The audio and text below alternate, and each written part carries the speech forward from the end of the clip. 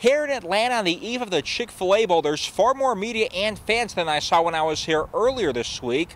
Both Auburn head coach Gene Chizik and Virginia head coach Mike London are no stranger to bowl games and talked about their success earlier today. I think the most important thing that we've done or been able to accomplish thus far in the previous games that I've been a part of is getting together as a staff and really deciding, you got to know the personality of your football team and you got to know what they can and can't do. You try to keep the sense of normalcy as possible. I mean, with all the great events here at the Bowl, you still want to keep the times they get up the same, the times that you practice, the times that you meet.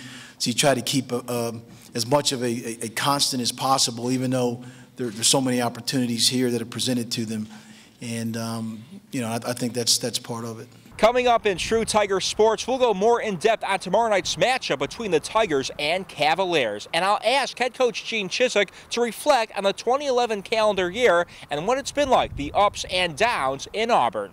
Speaking of Auburn, Christina Chambers is there right now and brings us up to speed on what's going on in the Plains. Christina?